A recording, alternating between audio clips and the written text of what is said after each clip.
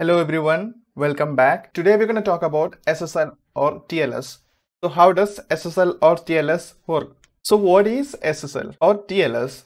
SSL stands for Secure Sockets Layer. TLS stands for Transport Layer Security. These protocols helps us encrypt traffic in a network. That way, a third party won't be able to see what's being sent over the network. I will explain how it works in a moment, but before that, we need to clarify something. That is, what is the difference between SSL, TLS and HTTPS? First, let's talk about HTTPS. We all know what HTTPS is. HTTPS is the secure version of the protocol HTTP. And HTTP stands for Hypertext Transfer Protocol, which is the protocol that we use almost everywhere, especially when it comes to websites. That is, HTTPS equals HTTP with SSL. So there is nothing complicated there. I'll explain in detail in a minute, but let's move on to the next difference. That is TLS versus SSL. Now this is the one that's confusing to a lot of people. There is nothing to be confused about here. TLS just means a newer version of SSL. So at first there was SSL version 2.0. So you might be thinking, what about 1.0? But SSL 1.0 was never released publicly. After 2.0, there was 3.0. And after 3.0, they just stopped using the name SSL and started using the term TLS, which stands for Transport Layer Security. So TLS 1.0 is more like SSL version 4. So after 1.0, there was 1.1, 1.2, and I think the latest version is 1.3. Alright, so what exactly is wrong with HTTP? Let's say, for example, this is you with your computer and you're in a coffee shop connected to a Wi-Fi network. And this is your bank's website and you're connecting to your bank using HTTP. The problem with HTTP is everything that you send from your computer to the server is sent as a plain text. What does plain text means? It means anybody looking at the packets will be actually able to read these packets in English and make out whatever you are being sent. That means stuff like your username and password is actually being sent over the network in plain text. Let's take a look at these packets. So I'm gonna go ahead and open login.demo.esc.sh. And let's say this is our bank's login. Before we type in our username and password, I'm gonna open Wireshark. Now, if you're not familiar with Wireshark, it's a tool that helps us in analyzing network packets. You can download it from wireshark.org. So I have Wireshark opened. So now we want to have Wireshark listen on a network interface to see all the packets. So first you have to choose the network interface. So in my case, I know that it is my Wi-Fi network. So it's this one. I just double click and you can see, all the traffic that's being passed from my system at this point. So I'm just gonna stop it, and we don't want to see all of that. We just need to see the single website, which is this one. So we need to figure out the IP address of this one first. We can use the dig command. Alright, so this is the IP address. Now we can add a filter in Wireshark using ip.addr equals the IP address. Now it will only show the packets that corresponds to this IP address. Let's start capturing again. Continue without saving. So if I open it again, you can see all the packets that it just received. You can see the get request here. You can actually see the contents of that request here, the headers and everything. Let's go ahead and log in.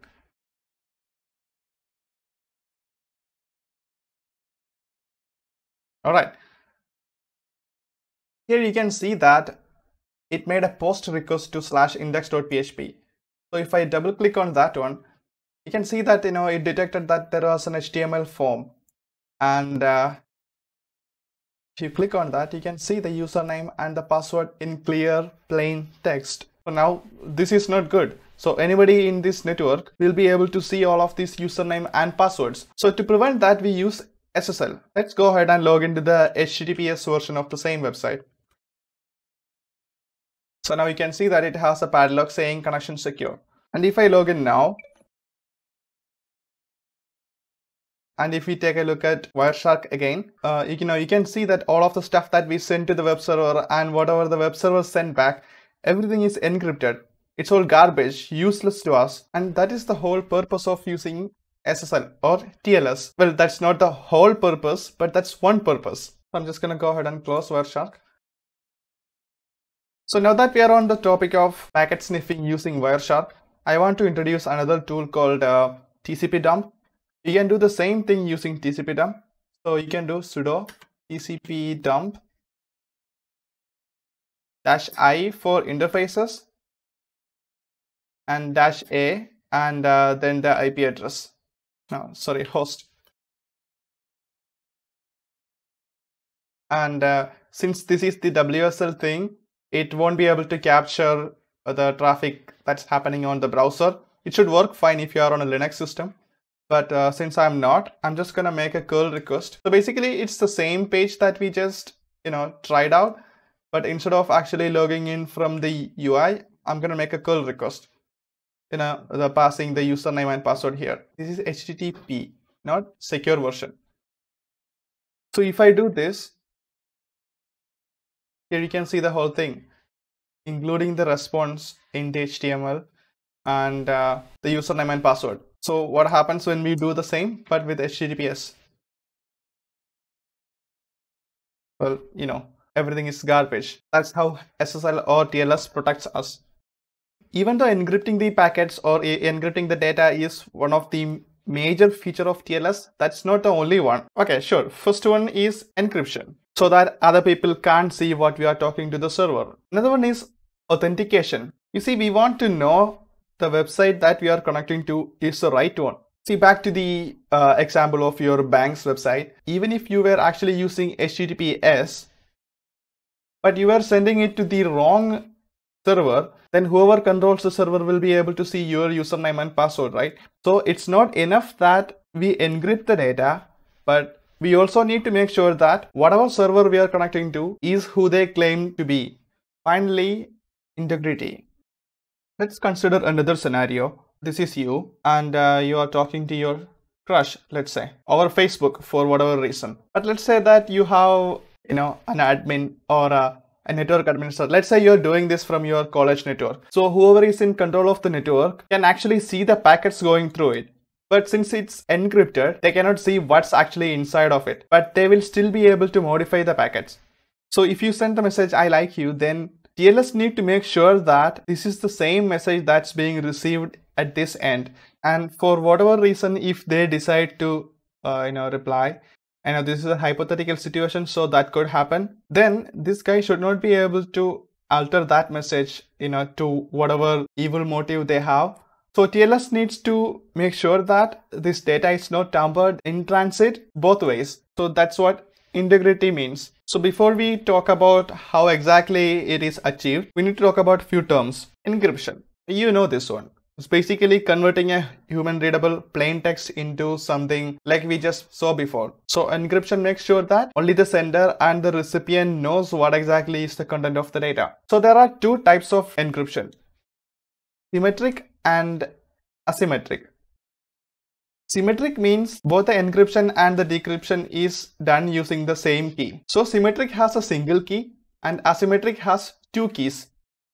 So if you encrypt it with one key, then you can decrypt it using the other key, and vice versa. So this is also called as public key encryption. This is same that we use for SSH. SSH has a private key and a public key. So it's the same here. All right. So the next term is ciphers. So these are algorithms that is used to encrypt the data. So the next one is certificate. So this is a text file that contains a lot of information, like the identity of the server, the owner details, expiry, CA information, etc. I'll talk about what CA is in a moment. So in an Nginx configuration, you will have it something like this. This is what the certificate is, and it looks like this. We can actually see the certificate using our browser itself. So for example, in this case, we can click on this lock icon and click here. And if I click here, you can see the information about certificate. View certificate, common name, this is the name of the website, and the issuer, it's a Let's Encrypt certificate. and the validity of the certificate and things like the public key, and it has a lot of information. So in Chrome, you can do the same by clicking on this lock icon and then clicking on certificate.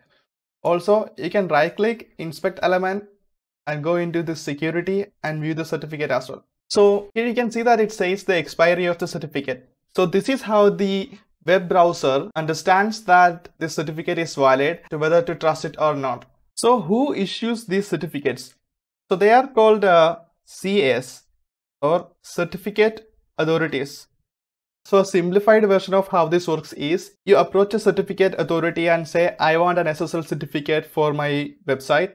And they will ask you to prove that you are the owner of that website. And once you have proved that, they will issue a certificate. So this is a hugely simplified and not so accurate explanation, but that is how it works in theory. So in the old days, we had to buy a certificate, we had to pay for them, but now we can easily get a certificate for free using Let's Encrypt. So Let's Encrypt is an awesome non-profit certificate authority. Their goal is to make sure that the whole internet is encrypted. We will be talking about Let's Encrypt and how to get a free certificate in the next videos.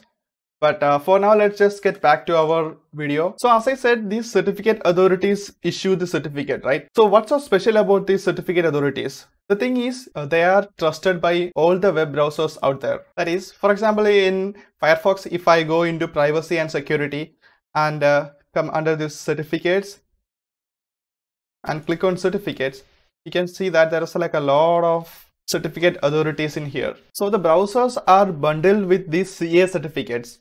So the browser will look at any certificate that is shown by the web server, and it will look at the CA that is issued this certificate. So if it trusts that, then it will trust that website. Alright, so the next one is private key. So this is the other half of the public key, or the certificate itself. So whatever we encrypt using the public key, which is present in the certificate, remember, the certificate does have a lot of information including the public key. So whatever we encrypt using the public key can be decrypted using the private key, and vice versa. So the private key looks something like this, begin private key.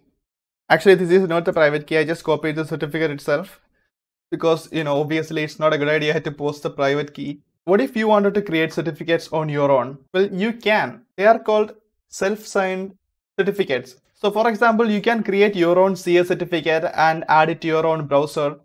And then whatever certificate that you create based on this CA certificate will be trusted on that browser. But the thing is that it will only work on that browser. It will not work on another browser or another device that you don't have the certificate installed. I'll talk about self-signed certificate in a future video, because this is very useful when we are dealing with development websites and things like that. Alright. So let's talk about how exactly the SSL or TLS work. Alright, so let's say we have the client here and the server on the right side. The SSL connection is initiated obviously from the client side. The client sends a hello packet. So that contains the supported ciphers. Ciphers means the encryption algorithms supported by the client, and then all the TLS versions that it supports, and then another random string called client random. Upon receiving this client hello, the server looks at all the ciphers that the client sent, and then it chooses the best cipher, the one that the server and the client supports. Also, the server chooses the highest TLS version the client supports, and the server sends all this information back to the client.